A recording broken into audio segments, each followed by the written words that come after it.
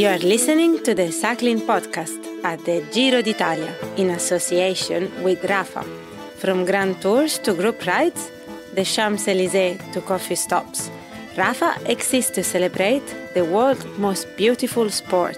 Today, we are in Tel Aviv. Kotze shitele kotze bishkine, nus pigude shikora, kotze shitele kotze bishkine, nus pigude shikora, selu manchanu le femmine. Obviously, it was my phase one, I'd say, in the whole process to this Giro, was trying to get this jersey, and the plan and the dream was to bring it to Italy, so we had 2 stages here, but so we're just talking about things what did not happen.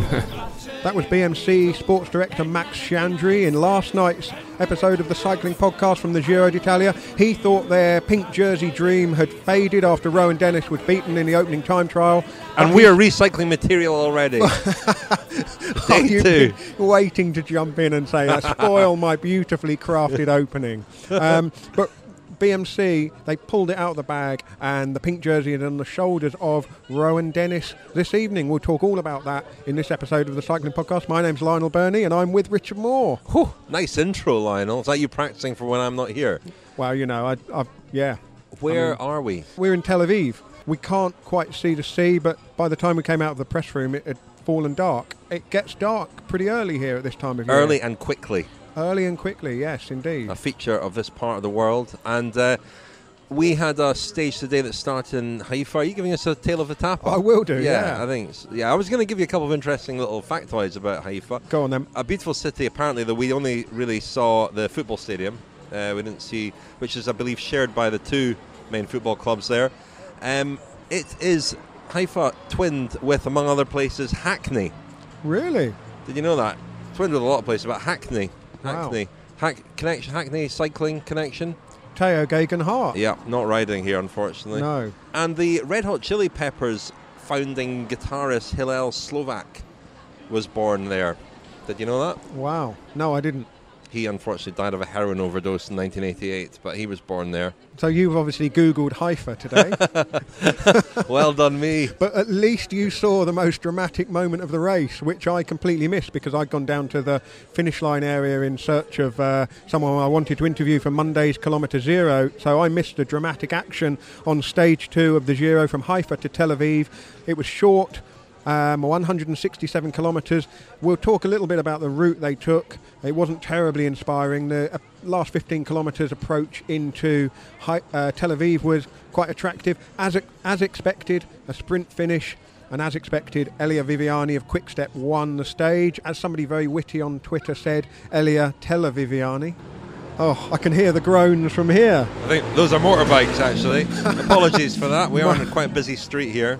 It started off as a fairly run-of-the-mill opening stage of a Grand Tour, opening road stage of a Grand Tour. Davide Ballerini of Androni, Victor Camponet of Lotto Fixall and Guy Niv of the Israel Cycling Academy tried to get away. No one was letting that go because Camponet, of course, was only 2 seconds down on GC. Not the most tactically smart move, that one, trying to sneak away at the start of a 100-mile stage. But anyway, that didn't work. Ballerini then went again. He's not famous for subtlety, though, is he, old Camponet? Well, funnily enough, I didn't know how it had worked out with his asking somebody out for a date in the time trial of the Giro last year when he unzipped his skin suit and had a vest, asking somebody out on a date. I asked this morning at the team, I didn't want to put my foot in it. Asking the hard questions here, Lionel. And I was told, well, they went out on a date, but it didn't go any further. So anyway, you can't win them all. Lars Bach reacted to Ballerini's second move, and a little bit later on, Guillaume Boivin, the Canadian rider with the Israel Cycling Academy team, he got across to make it 3 riders at the front. So far, nothing particularly noteworthy. But then just before the 4th category climb and intermediate sprint, second intermediate sprint, BMC went to the front and started to chase really quite hard. They brought the gap right down. They didn't quite close it before the climb, but they brought the gap down enough that Enrico Barbin of Bardiani was able to jump across, and he picked Boivin to the points at the King of the Mountains. But then came the second intermediate sprint, the pivotal part of the day really. BMC led out Dennis to take the 3 seconds on the line, and that meant he jumped 1 second ahead of Tom Dumoulin overall. So Dennis now does have the pink jersey to take possibly to Sicily if he can survive tomorrow, and he completes the collection of all 3 Grand Tour leaders' jerseys. After that, the finish was fairly straightforward. It didn't look terribly difficult for Viviani. That's his second Giro stage win in his career. Jakob Maretzko of Elia was second, Sam Bennett, the Irish rider with Bora, was third. Dennis in pink, Viviani in the points jersey, Barbin in King of the Mountains, and Max Schachmann, the best young rider. Seems a little bit unfair to say that the most exciting part of the day was a bit unfair on Viviani, perhaps, who obviously won the stage, and that's quite a thing to do. But it's, I mean, the point, I suppose, is I don't know many people who are great fans of the intermediate sprints or feel that they've really added an awful lot. But today they genuinely did, and BMC deserve an awful lot of credit for having that audacious plan and then executing it so well. It was about a 3-minute gap they closed in about 20 kilometres. We weren't.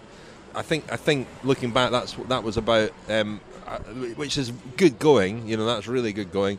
And they were fully committed to it. And Jürgen Rollins was the guy led out, Rohan Dennis, who did a really good job. Now, Dennis afterwards did say that he had gone around the bunch, just checking with some of the other key riders whether they were going to contest it. And Dumoulin told him that he wasn't bothered, so he kind of gave him the okay to go for it. And some people speculating that Viviani also, who was up there, let him have it because there was more at stake for Dennis than for Viviani in that moment. But nevertheless, it was extremely well done. Full credit to them. I spoke at the finish to Nicolas Roche, who was a crucial part of that. Now, at the start of his career, Nicolas Roche did get up there in bunch sprints, so he knows how to handle himself in that sort of situation. An intermediate sprint isn't exactly the same, but he did a very, very good job. He led through a kilometre to go and did a good turn at the front before Jürgen Rollins took over. And here he is at the finish, Nicolas Roche. An outstanding job you did there to help Rohan get the sprint. That plan you had in the morning? We had the idea. We had a couple of ideas, as you can imagine. If I can say, the kind of the perfect plan, which almost never happens in cycling, but we thought we'd give it a go. Initially, we wanted to have a look at the Lotto rider who was very close, and we knew he was going to try. And the guys did a perfect job to chase him down every time he went. As the gap was quite controllable, about 40-50k before the sprint, we thought that we've nothing to lose. Rohan took the responsibility with the director and said, let's go for it. If we lose, we lose, but at least it's 50k, give it a go. And I think the team planned it well, and Rohan finished the job well for pink jersey for tomorrow. We used to see you in bunch sprints, of course. Did some of that experience come in handy there? Yeah, I enjoyed it already in Oman. I led out Greg a few times, and it's something that I started with, and I did enjoy it. Obviously, it's one thing leading out a bonus sprint, and it's another thing going into mass sprint. This week, there's Jempe has a few opportunities, and I think I might give him a hand here and there. But I think today was quite exceptional. Quite deflated maybe last night, because I know that the team wanted the pink jersey for Andy Rees, didn't they? Was the plan hatched last night to try and salvage something today?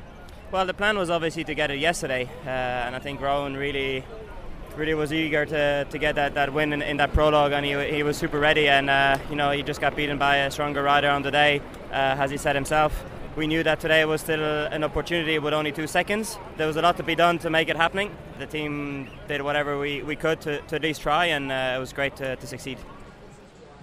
Yeah, it's interesting that point, Richard, about Rohan Dennis kind of canvassing opinion to see what kind of opposition they might encounter in going for that intermediate sprint. But if you think about it, it was kind of win-win all the way round, wasn't it? Because Dumoulin and Sunweb, they don't want to have to defend the pink jersey for longer than is necessary. It doesn't materially change the complexion of the race for Dumoulin just to slip out of the jersey. Doesn't move in relation to any of the other favourites. Viviani and Quickstep wouldn't have minded the fact that break got brought back under control nice and early and made things a bit simpler for them in the finale. I suppose the only team that could have mounted any opposition would have been Lotto Fixall, but from what I gather, because as I say I didn't actually see what happened, but BMC, they bossed it. It wasn't like they were going to, once they committed to that move, they weren't going to surrender it at all. No, and we've so seldom seen teams doing that for the intermediate sprint. They risked having, I suppose, egg on their face if it didn't work out. If they'd done all that work, closed the gap, and then he hadn't won it. So well done them, and a great result. And I mean, Rohan Dennis didn't mention in his press conference, so I'm sure he did mention in his other interviews that Andy Rees obviously died a couple of weeks ago, the owner and funder of BMC, and it meant a lot to them. They don't have an awful lot of other targets here, I wouldn't have thought, BMC, so that's a huge result for them. And Rohan Dennis, does have aspirations to develop into a GC rider, a Dumoulin style rider, I suppose. He's not dissimilar in terms of his skills and his ability, a bit smaller than Dumoulin. So he'll be wanting to get a lot more out of this Giro over the 3 weeks, I would imagine. We've sometimes given BMC a bit of a hard time, haven't we, for being a rudderless ship at times. And I remember, was it 2 years ago at the Giro when they really didn't seem to have any objective at all? I remember talking to Max Chiandri then for a Kilometre Zero about how a team copes when they don't really have a rider for the overall and they don't seem to be managing to get in the breaks. He was disarmingly frank, wasn't he, about his riders? Yeah, and he said, sometimes you just have to tell them, look, you've got to get in the bike race. But after the disappointment, and I saw that disappointment firsthand last night, Pinotti and Chiandri particularly were, their chins were on the floor. They thought Dennis had a really good shout at winning the opening stage time trial. But to lift themselves overnight and to have everybody in on that goal and say, right, we're going to try this. And like you say, Rich, it's not without risk that, because, no one wants to put everything on the line, fail, and then everyone kind of sniggering up their sleeves at what was a cheeky-ish but understandable attempt to pinch the pink jersey. But inspired. Poor old Campenarts his desperation was obvious when in the lull after the sprint he had another go. He went off on his own. 60 kilometres to go, and he's got a 15-second lead, and he starts settling down into the time trial position, and you're thinking, really? That wasn't going to work, was it? I noticed the team tweeting, go, but I'm not sure the sports director would have been sharing that sentiment. So Rohan Dennis in the pink jersey and Tom Dumoulin at the finish did appear quite relaxed about that. Clearly, it's in his interest too.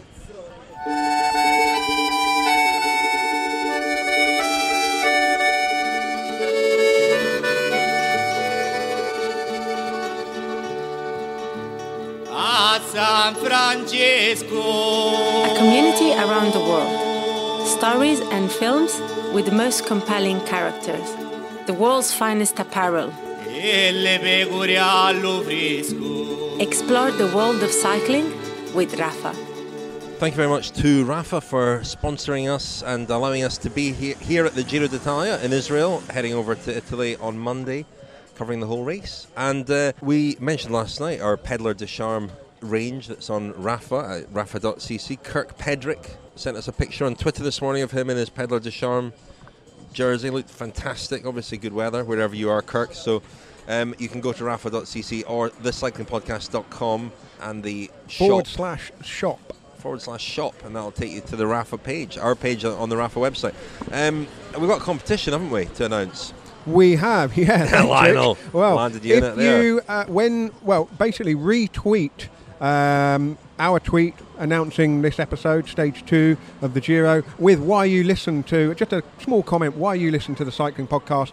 So retweet us with a comment, and you'll be entered into a draw, and on the rest day we will pick some winners. We've got some various Rafa and really Science good in stuff, Sport. Actually. Yeah, Rafa we've got some and Science in Sport kit, some goodies, gear, goodies. products. Yeah, so you've got to be in it to win it. So retweet any of our tweets, really, with a message from you saying why you listen to the Cycling Podcast, and keep them clean. And the most sarcastic will win.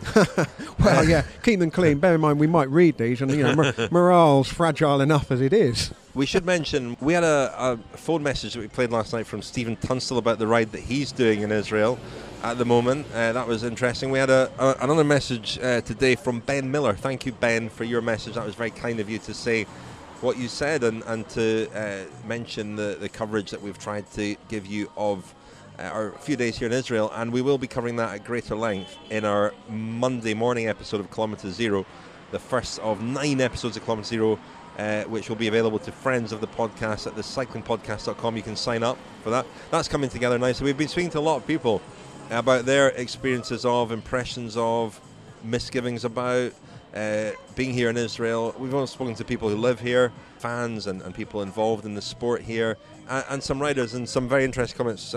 George Bennett in particular, the Lotto NL Jumbo rider, had some very interesting things to say about being here. So you'll hear all that on Monday. But Lionel, today we left Jerusalem in the morning and drove all the way to Haifa. On the way to Syria, we're pretty close to Syria there. It's just fascinating to look at the map, the wider map, and just see where we are in the world and the countries around here, which is another really important bit of context in understanding Israel and the politics here. And we got a glimpse of the wall, didn't we, today? Which it covers about 450 miles of Israel. But the race followed a pretty straightforward route more or less up the coast here to Tel Aviv.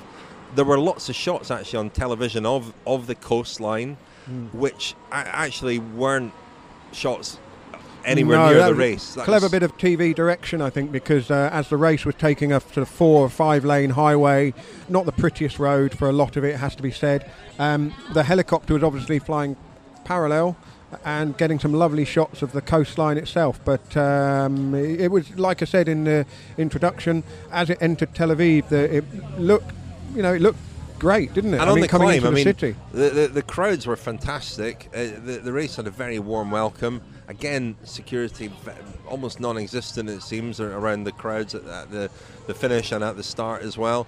The crowd's almost out of control, on the climb in particular. Well, yeah, I actually spoke to Lars Bak, who was in the break, and he was riding up that hill with the fans. They were getting very close. I mean, it was the kind of thing you see in the high mountains on the Giro and the Tour de France. The spectators, almost carried away with the sense of occasion. And it looked like a running race at one point. It didn't it? There were two riders and about 8 runners. Indeed. Keeping pace. Yeah, let's hear what Lars Bak's impressions of the race and the crowd were today. How was your day out in the break today? Oh, it was actually Kambanat that should have been in the break to take the seconds, but they didn't want to let him go. And first it was not my intention to pull in the breakaway, but then we had the gap, and then BMC had a good plan, and but then I still tried to fight for the mountain jersey, and then actually I was happy that we are caught back, so I could save my energy. It was crazy on that hill, wasn't it? Yeah, it was. It was more dangerous here in the end because people was lying down and taking pictures, and I don't think they're used to cycling here, so definitely it was really dangerous. A lot of people in the end. I didn't expect so many people, but they stand often on 1 meter out of the road. That was dangerous. So I hope tomorrow it'll be better. While we're just wrapping up, mopping up the break as the peloton did, I also spoke briefly with Guillaume Boivin, the Canadian rider with the Israel Academy team. He had one simple objective today, having got into that break, but it didn't quite come off. Fortunately, the bunch was just too close, and one guy from the bunch jumped across and passed me in the last 100 meters of the KOM. That was pretty heartbreaking, but yeah. It was a beautiful day out there, and just tried to show the jersey for our fans that have been unbelievable since we arrived in Israel. So, yeah, it was a good day, but close but no cigar. We'll try again tomorrow. Yeah, when we saw the bunch was coming back so quick, I was a bit surprised. I mean, we could assume BMC wanted to go for that sprint, but we were hoping we were going to have enough time at least, because all we wanted really was just to play for that KOM. That was the only goal really. So I was the last one of the break, but I think was it Barbin from Viviani? Yeah, he just passed me in the last, I don't know, 100 meters or something, which was heartbreaking. It was insane, lots of people, really insane. So thanks Tel Aviv, and then tomorrow we got another one. Yeah. Would have been really nice to get the jersey. That was more the plan. It wasn't really my job. It was just something we had to do as a team, Second time was more just to show the jersey wasn't there. I wasn't killing myself out there, so it was okay. Yeah, feeling good. Now gonna go recover and try to do a good day tomorrow. So no King of the Mountains jersey for the Israel Cycling Academy team today, but they were off the front more or less from start to not quite finish, but almost a lot of the day. Almost as predictable as a Viviani win at the end of the day. And we haven't really spoken about Viviani, but he's having a great season. He is a very popular rider. He was very popular when he was at Team Sky. And I remember 2 years ago at the Giro when he was outside the time limit on the stage into Arezzo, the white road stage that was won by Brambilla.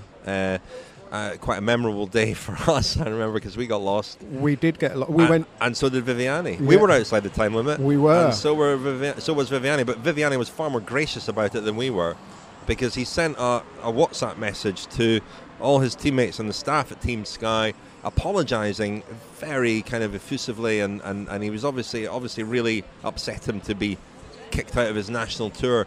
And I saw the message that he sent, and it was very emotional.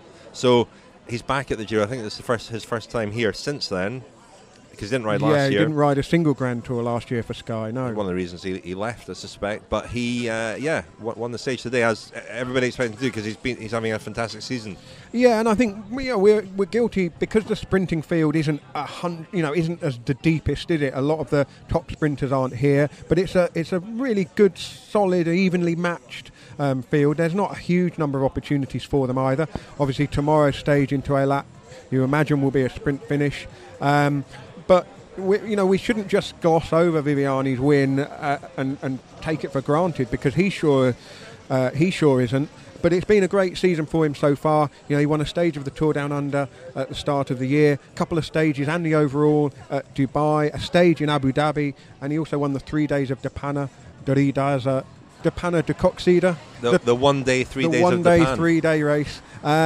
So, he's ticking over with the wins, but again, within the context of the Quick Step team, who have been absolutely on fire for months now. Viviani's victories, have gone a little bit under the radar, but to come here to win on the first opportunity in the Grand Tour season for him, that's something that takes some doing, really. A lot of expectation and pressure. I knew he was going well when I saw him ride that first 400 metres of the time trial on Friday. Flying, absolutely flying. You a are blue bullet. Quite a talent spotter, Rich. Well, yeah. His team as well. There were as always on the first sort of sprint stage of a Grand Tour, you see teams trying to really assert themselves, and sometimes doing so in perhaps not the smartest way. And Lotto NL Jumbo were at the front very early today for Danny van Poppel. His brother, Boy Van Poppel, was fined today for not wearing the correct attire at the sign-on. There you go. There were a few weird fines today, dished out at the start. Lionel Marie was fined. He's a sports director for Israel Cycling Academy, for having an underage guest. I've never seen that before. No, well. Anyway, all sorts of rules and regulations at the Giro.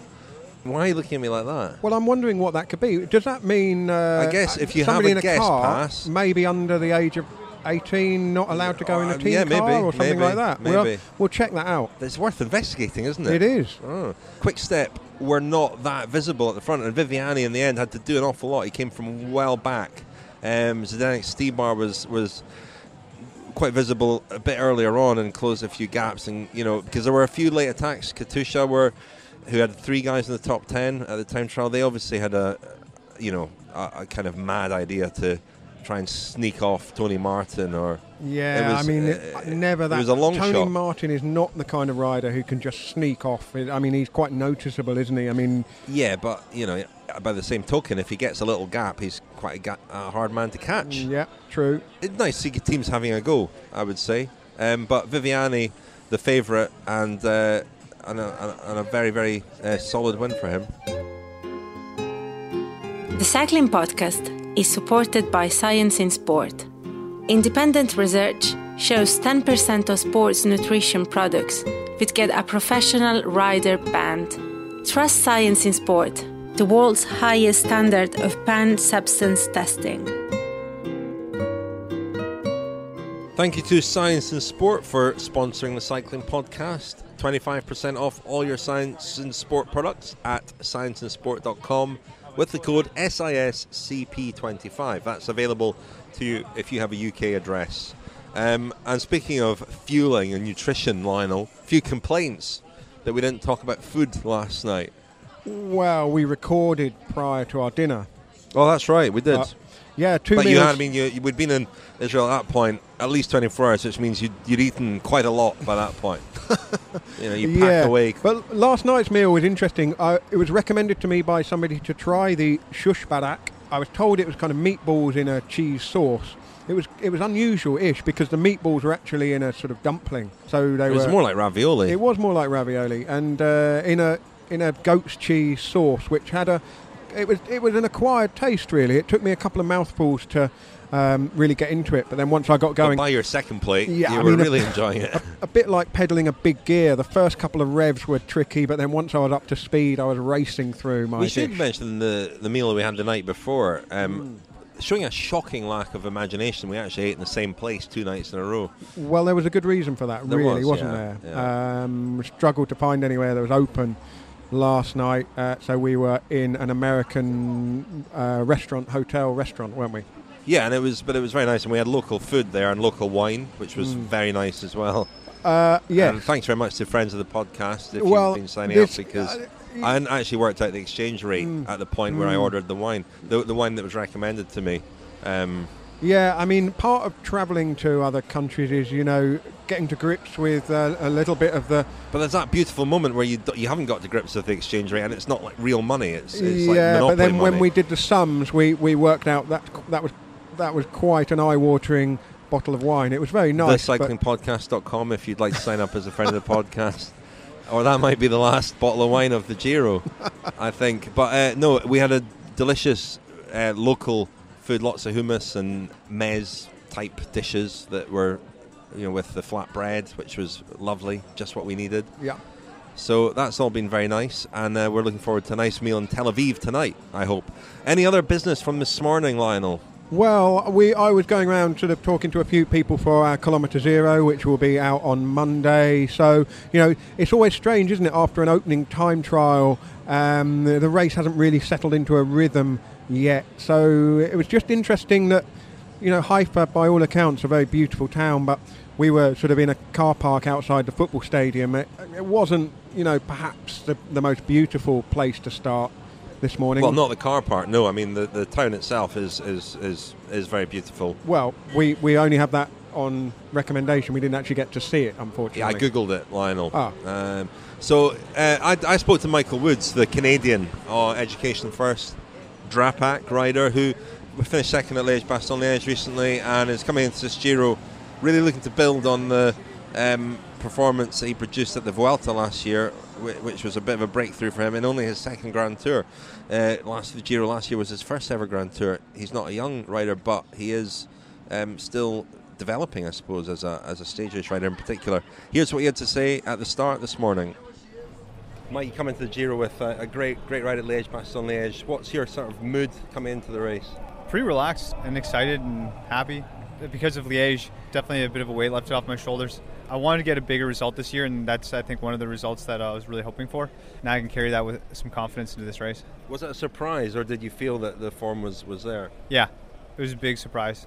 I was not going well all through the start of the season, did not have the start to the season that I wanted. Once the Ardennes started, I started feeling better with each one. And in Liège, all of a sudden, it just clicked. I felt like that was the rider I was last year.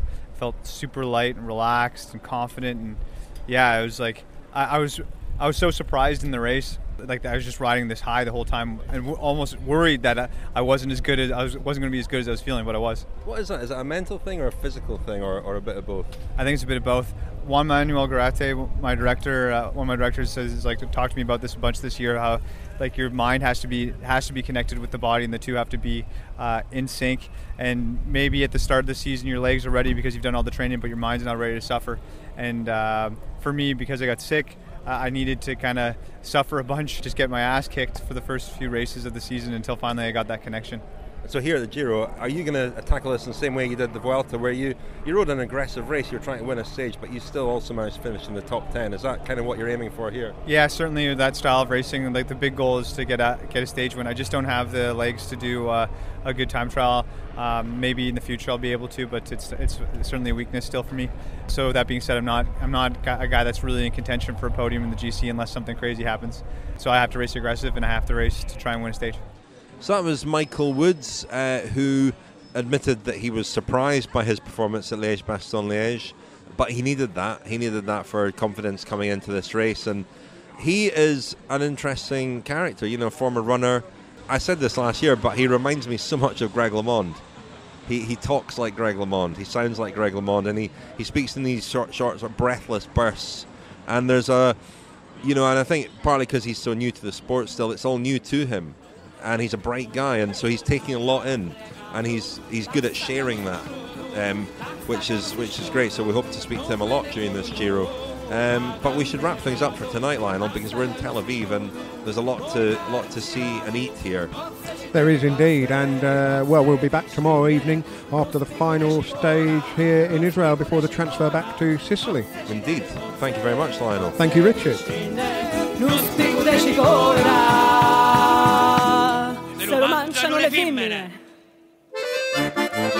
A community around the world. Stories and films with the most compelling characters.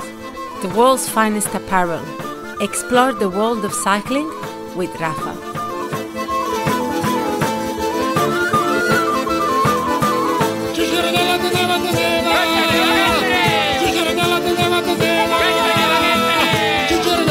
Giardino che la raccolgo, l'acqua non fine, ci gira nella tenevo giardino che la raccolgo.